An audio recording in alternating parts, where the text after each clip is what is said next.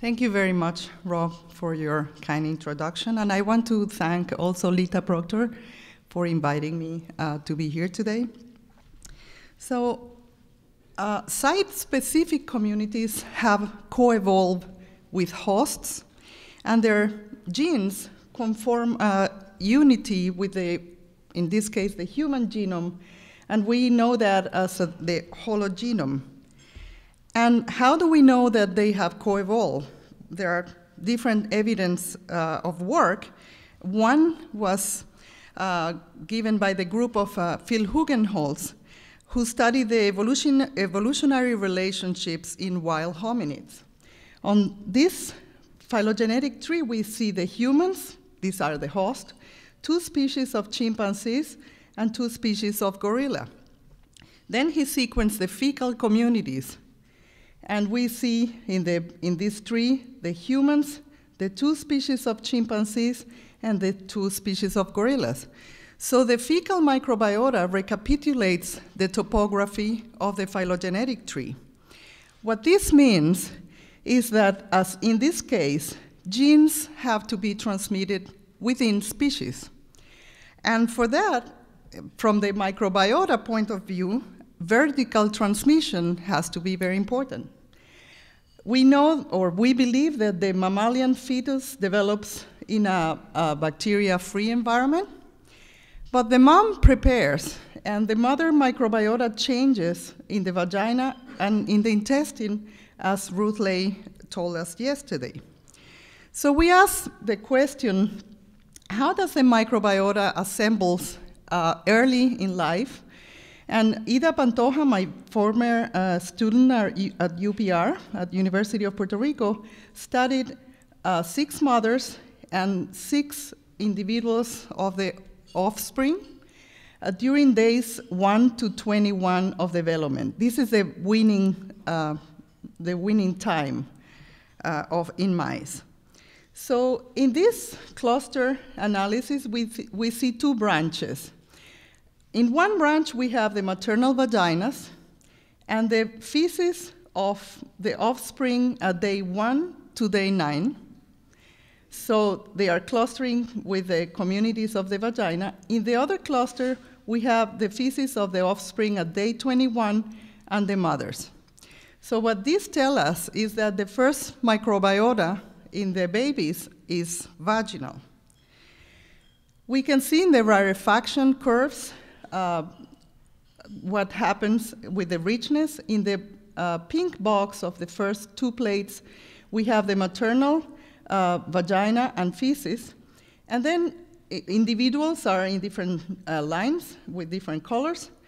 The babies at day 1, at day 3, at day 9, and at day 21.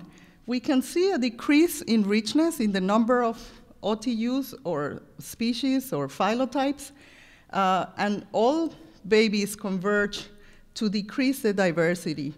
And this period is strict lactation, which in these mice lasts for 14 days.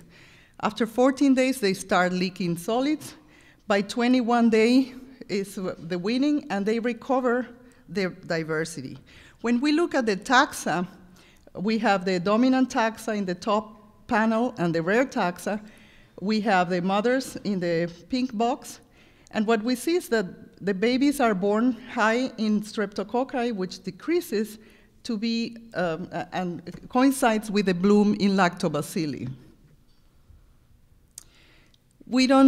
So we can see that mothers provide the first vaginal inoculum, that strict lactation markedly reduces the microbiota diversity, and that fecal-like microbiota develops after the introduction of solid food.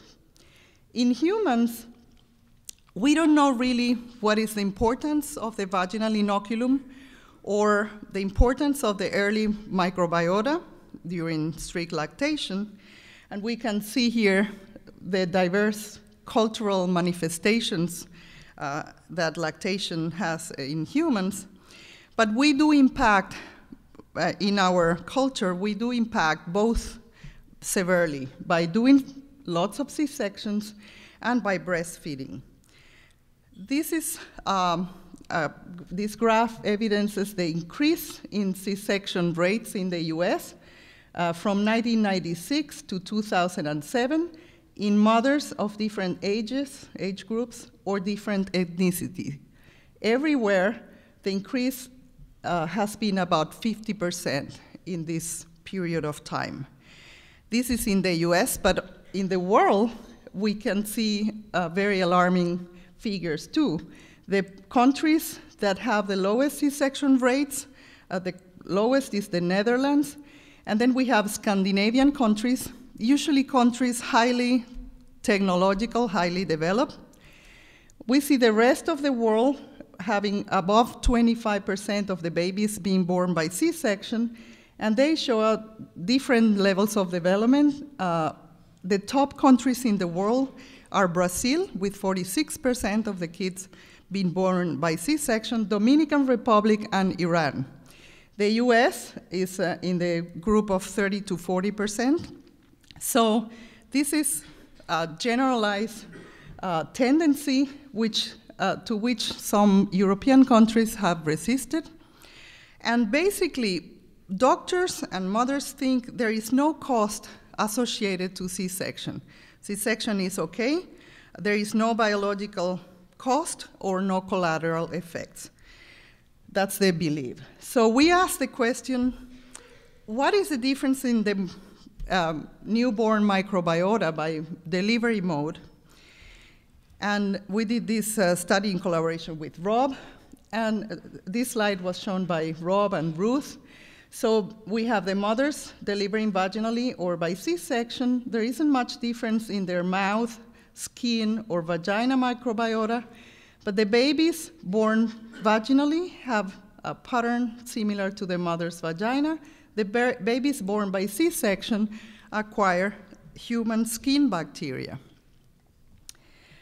We can see this in this principal coordinate analysis. Again, the mother oral communities in green, vaginal in red, and skin in purple. Babies, any side of the body of the newborns born vaginally clustered with vagina. Babies born by C-section clustered by skin. We are now doing the follow-up study. We are following babies for 1 year to see when there is a recovery. We don't know the implications for health directly because there are no longitudinal studies, but we have epidemiological evidence that C-section is associated with diseases that involve malfunction of the immune system or high inflammation, including type 1 diabetes, celiac disease, asthma, and obesity. We also have learned, as Dan Littman greatly explained yesterday, that the human microbiota educates the immune system. And recently, there is a very nice work in which they show how the bacteria and TLRs, sensing bacteria, modulate circadian gene expression. And we also know that the microbiota is important in metabolism and even in brain development and function. So our multiple impacts, we do compounded perturbations on right at birth and later. Not only we do C-sections, we give antibiotics in C-sections and all mothers that are strep B positive. Then typically we bottle fed, especially the C-section born baby tend to be more bottle fed. Then we will give antibiotics because the baby has otitis. And when the baby is able to eat food, we give the baby processed food. And we have learned from basic principles in ecology that when the way you impact the ecosystem depends on the ecosystem status. So if you impact an ecosystem that is mature, the resilience will allow recovery. But if you perturb, and before it recovers, you perturb again, that can lead to extinctions. The same if you start with a not normal ecosystem, that can lead to extinctions. So how impacted is the human microbiota that we know best, that the HMP has studied. In a collaboration with Jeff Gordon, we studied the gut microbiota across geography, and we compare the Amerindian Guajibos from Venezuela with Malawi people and people in the US. And we, in this principal coordinate analysis, we can see how the US clusters really apart, with the other people from the two continents clustering together. Also, we can see that although babies had the lower richness, as shown in the rarefaction, with no differences between geographic locations, in adults, US had the significantly lower richness in relation to the other two groups, and the Amerindian had the highest richness of fecal diversity. This is in the gut, but in the skin, we also collaborated with Marty Blazer, and we studied Amerindians and US people. We can see the cluster of the skin microbiota here. US people cluster separately from the Amerindians. And basically, our skin in this country is dominated by actinobacteria, whereas the Amerindians were not dominated by actinobacteria. They could either be dominated by Staphylococcus or by proteobacteria. In the case of the proteobacteria group, which we call group B, we could see that they had significantly more diversity than the rest. So this shows that there are differences by lifestyle. It's not necessarily by geography or ethnicity because of the clustering in the two different continents. But we ask, what happens? Why are these differences? And what happens with transculturation? So in an attempt to do a more controlled study, the Sloan Foundation is funding us to do a study at the same latitude, and the Amazon is a region of the world where at one latitude we can find the whole range of transculturation gradient, from people living very deep in the jungle, to rural communities, to towns, to modern cities. And we compare Achuar communities that live in the border between Peru and Ecuador on the Peruvian side. We compare them with rural towns also in the Amazon basin. Iquitos, which is a big town, very isolated but big, and Manaus, which is a very modern city in Brazil. We went there and we studied not only the people, but also their homes. Across this gradient, we studied 10 houses per location. We went with a team including architects, environmental engineers. So with the architect, Humberto Cabalin from University of Puerto Rico, we are interested in studying architectural parameters that are relevant to microbes. So we can see, for example, from the jungle town Checherta to Manaus and across the gradient, we tend to decrease the density in the houses and increase privacy. We also study other parameters that are relevant to microbes, such as air exchange rate. In Checherta, in the jungle, the air exchange rate is as high as 100 per hour. This is exchanges of the air of the house per hour. To Manaus, where it's as low as 0.8. In North America, the normal figure is 0.5 per hour. So we lose ventilation of the houses. We also change the materials from 100% biodegradable to a very high proportion of synthetic. This is all relevant to microbes. We sample the houses and the equivalent spaces, functional spaces in hats. We sample the humans and the animals to study the microbes. We still don't have those results, but we have results from the first expedition we did to check that that was a good place to study. In 2011, we included the same community, Chicherta, which is outside the scope of the Peruvian Health Ministry. We included Secunza, which is an Achuar community that is inside the scope of the Health Ministry, but still in the jungle. The little rural town, Puerto Almendras, and we are comparing with Puerto Rico as a reference. We see the richness curves show that there is a decrease in diversity in the gut microbes. Fecal bacteria cluster apart by location, especially Chicherta in one end, Puerto Rico really segregated. We can see in the taxa that the structure of the communities is really different. And as we saw in Africa, their microbiota is, in the feces is dominated by Prevotella. In Puerto Rico, it's dominated by Bacteroides. There are also other taxa that are high in Chicherta, in the Chicherta N, which is shown in red, including, for example, Succinivibrio, which decreases in Peru as transculturation occurs and disappears in Puerto Rico. So this is in the gut.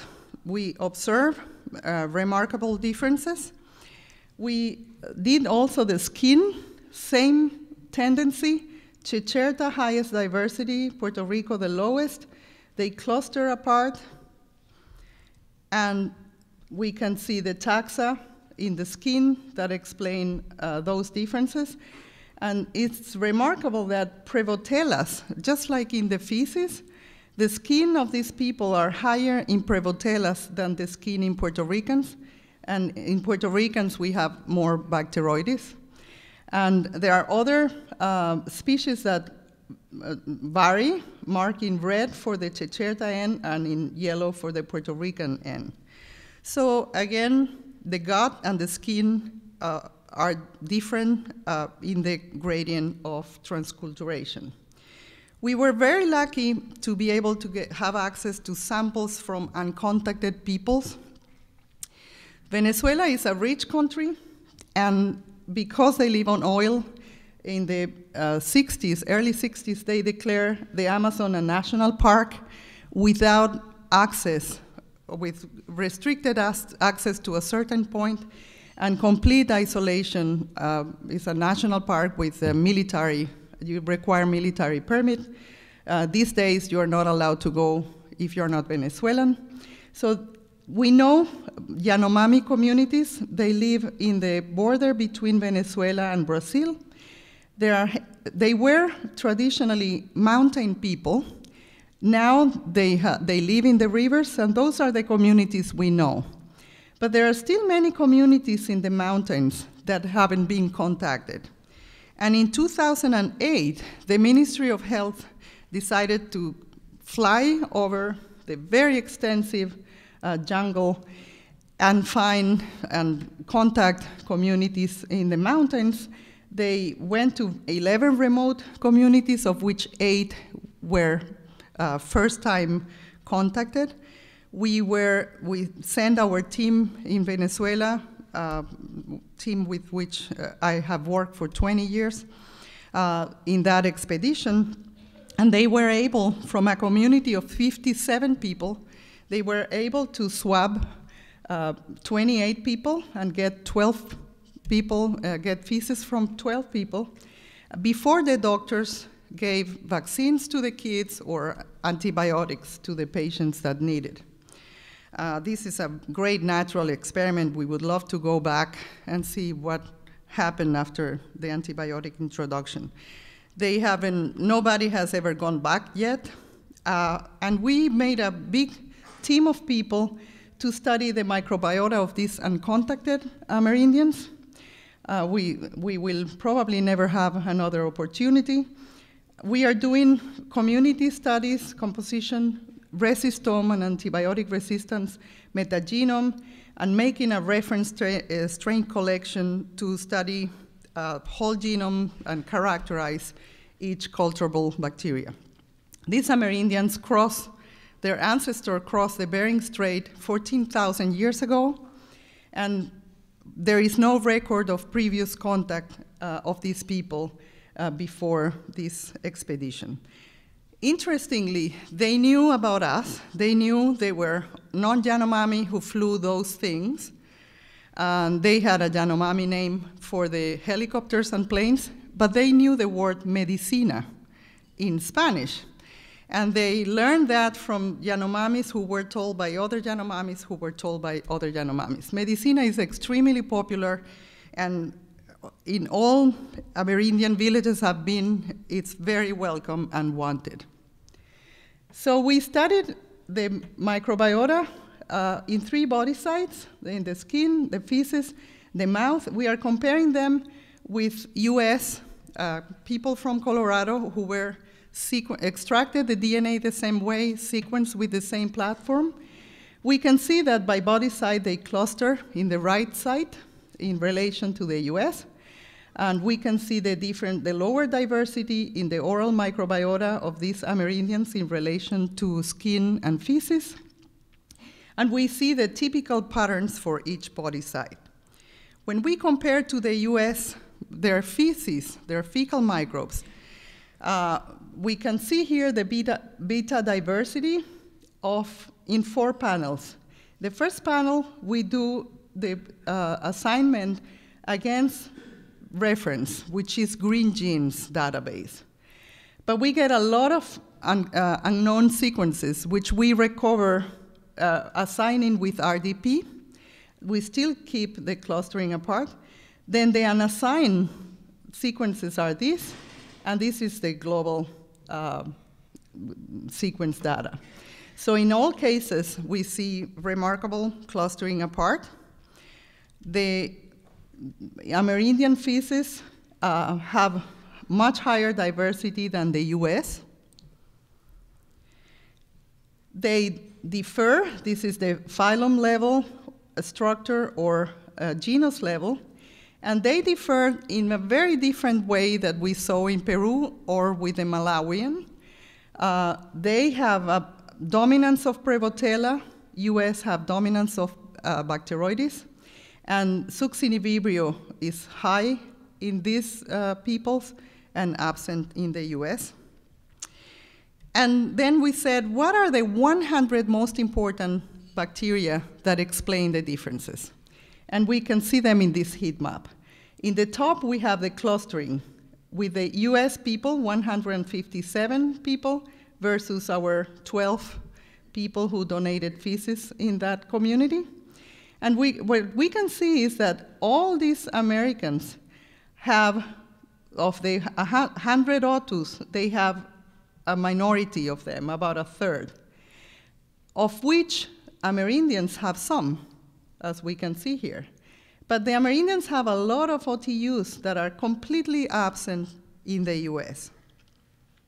Not only US people lack some bacteria that they have, but in this curve, which we call a prevalence curve, what we show is the abundance, the logarithm of the abundance of OTUs that are above 0.005% in the gut, and how many people have them, prevalence.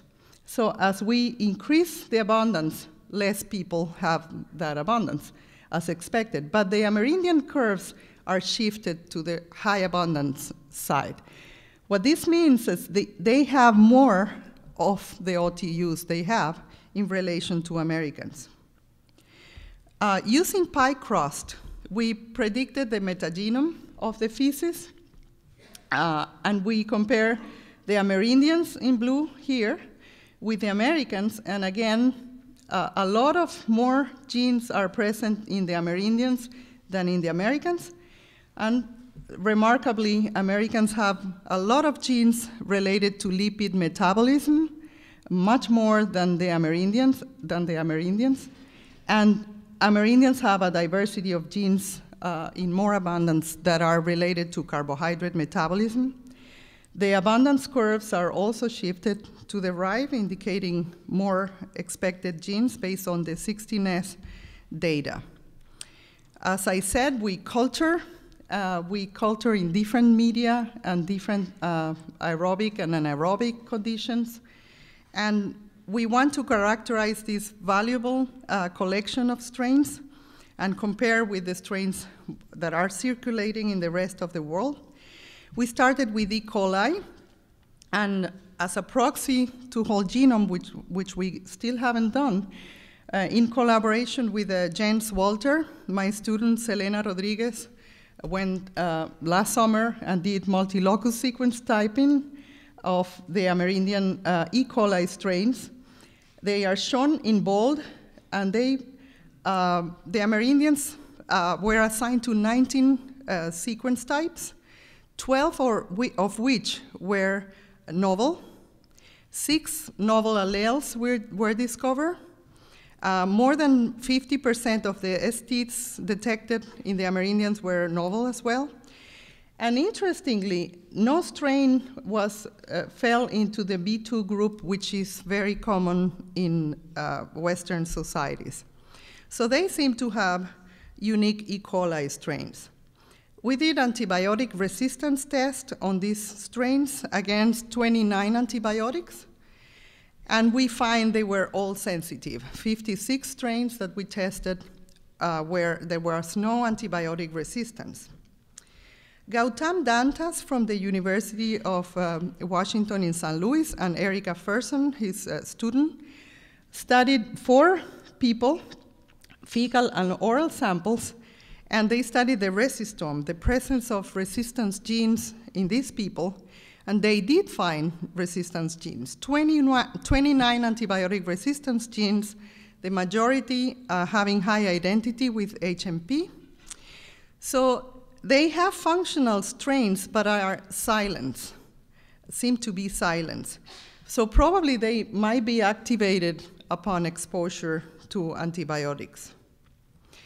So we think, based on this body of work, that we have impacted our microbiome, and that generation to comes will obtain impacted microbiomes from impacted mothers. And for this, we should be thinking in ways to restore. So we are doing restoration in some instances. For example, fecal transplant is a way of restoring an impacted ecosystem. But for C-section born babies, we are doing a study in which we are restoring the vaginal microbiota of the mother into the newborn born by C-section. The study has been done by Cassandra de Jesus Lavoy in Puerto Rico. We are sequencing now the first months of the study, comparing vaginal delivery babies, C-section born, or C-section with vaginal inoculation. Puerto Rico has 50% of C-sections. Half of the babies are born by C-section. That implies about 30% of elective C-sections with no medical indication. So the moms enrolled in this group have to be mothers with elective C-section, no medical indication, strep B negative, HIV negative, healthy pregnancies, and vaginas dominated by lactobacillus with a low nugget index and high acid pH. So what we do is before the procedure, which has a fixed time and everything is very easy, this is the easiest group, the C-sections, we sample the mom, we introduce a gauze in the vagina for 1 hour previous to the delivery. Then the doctor, the surgeon, extracts the gauze. When the baby comes out, we expose the baby to that gauze, and then we sample the babies as we do in the other groups. This is a Smithsonian documentary recently aired called Aliens Inside Us by Chad Cohen, and I'm showing the surgeon and the time the first baby of the study of this group comes out. They are brought to the side where I was there waiting with the gauze. We pass it first through the mouth, then the face, then the rest of the body. We hope to demonstrate that these babies get a normal microbiome at birth with the first results of the first month of the data.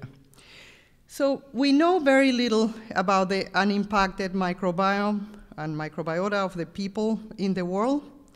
And we need that knowledge, because if we lost species, we have to know what to restore, what species or strains to restore.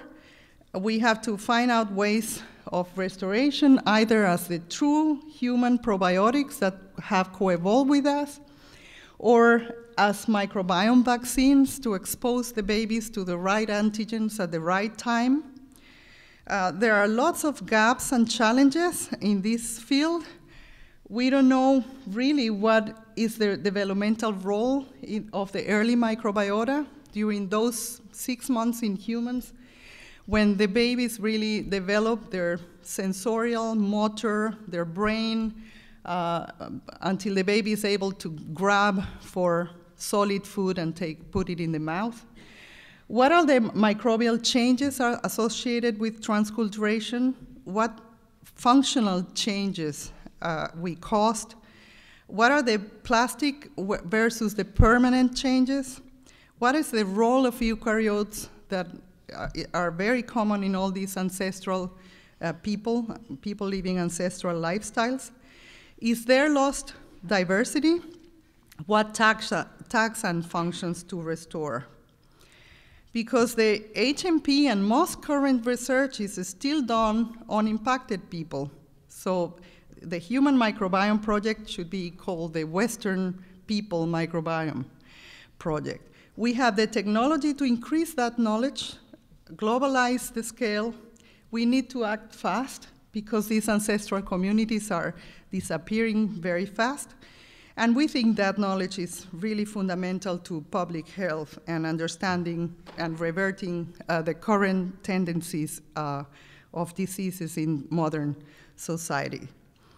With that, I would like to thank my collaborators of the Sloan Project, my students at University of Puerto Rico, and my colleagues, which are joining efforts with me to discover the microbiome of ancestral people. Thank you very much for your attention.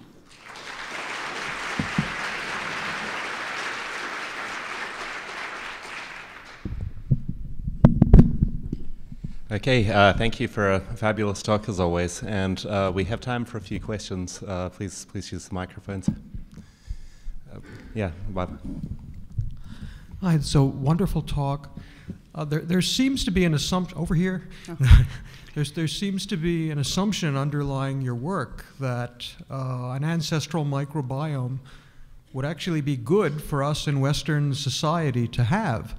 And isn't it possible that the microbiome in the Amazon communities has evolved to the lifestyle of those people as ours has as well?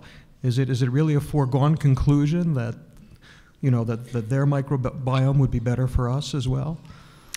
Yeah, that's a very good point. That wasn't my conclusion. I was trying to be clear that we don't know. But the point is, we have evolved during 100,000 years as human Homo sapiens species.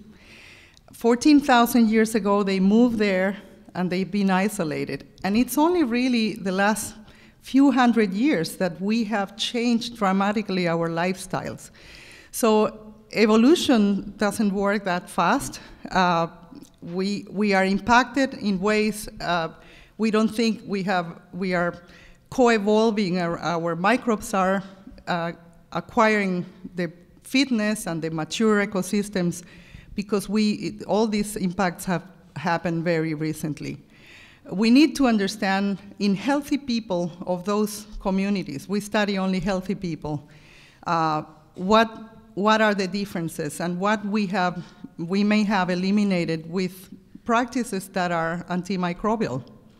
And then determine that we need to study a lot to conclude that we need restoration.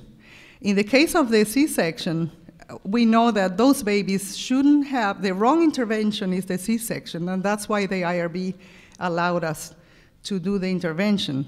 But evolutionary speaking, our impacts are too recent.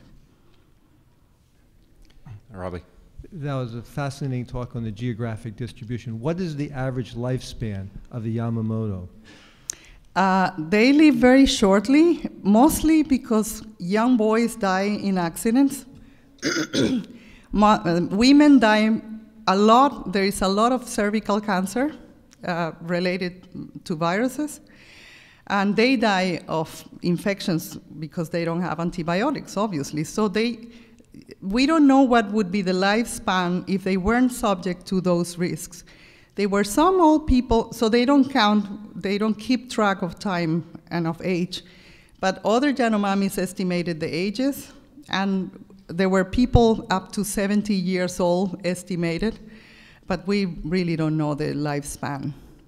Right, so I think that's a consideration, and as Western society has changed and there's disease, if you look at the average lifespan, it continues to increase. So I think I agree with you, it's an extremely complex issue, but I think we have to take more variables into consideration, as we start to sort out these complex issues. Yeah, absolutely. The focus, though, should be that we are increasing diseases that before were uncommon, related to abnormal immunological response. And that's where we think that focus should be. We have new epidemics associated to modern lifestyle. Yeah, take a question from over there. Thank you, Maria, for a really outstanding talk, and congratulations on doing some very, very difficult work in a culturally appropriate and sensitive manner. I do think I want to just echo the cautions of some of the interpretations of the cesarean data. If I remember correctly, your study on cesarean versus vaginal birth was done in Venezuela in a limited cohort of individuals, and extrapolating and generalizing that to larger Western cultures may have some dangers with it. The term elective cesarean, as a many years practicing obstetrician gynecologist, not just in the US but in Malawi, is a dangerous term because we code for the term elective cesarean to indicate women who've had a prior cesarean and are choosing a repeat cesarean, either because their local hospital does not offer vaginal birth after cesarean or because it's contraindicated for other reasons. So elective cesarean does not mean that we are choosing to do a cesarean. And in fact, the American College of Obstetrician Gynecologists have tracked now for almost 10 years the number of obstetricians who are willing to do cesarean on demand, meaning a woman who has not labored and is electing to do a cesarean with no indication whatsoever, and it's fewer than 3%. That is not true throughout certain regions of Central America and South America, but that is true in the US. Yeah, I agree with your comments, absolutely. And I also think it's really important to remember we do cesareans for indications and life-saving reasons. Having delivered tens of thousands of women, I can't think of a single occasion where it hasn't been a very difficult decision for me as her provider and her as an individual. And if we go to these regions of the world, if we take that same latitude of the Amazon basin and move it to Malawi, 1 in 29 women die during labor. Here, our maternal mortality rate is right now about 1 in 500,000.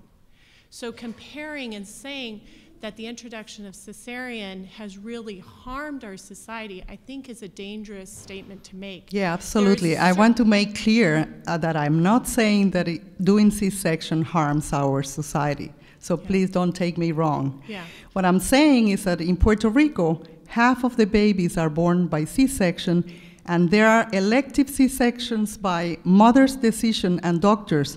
Without previous C-section, those are not the cases in our study, because these mothers have a previous C-section. And so 50%, that means in comparison to the Netherlands, that there is at least 35% of the women who in the Netherlands would have had the babies vaginally. Yeah. There is a lot in Puerto Rico of moms that say, I don't want to go through birth. Puerto Rico is part of the US. It's not, and in New York, 50% of the babies are born by C-section. Yeah. So I really look forward to seeing how this data plays out over time in larger population cohorts that many of us are engaged in, to see how this works at a population-based level, and then also what the impact is when we look at 6 months of life, 1 year of life, 3 years of life, and on into the future. So thank you very much for your work. You're welcome. So we're a little over time. If anyone has a really quick question, we could maybe fit in one more. Claire? Thank you, Rob. Thank you for a great talk.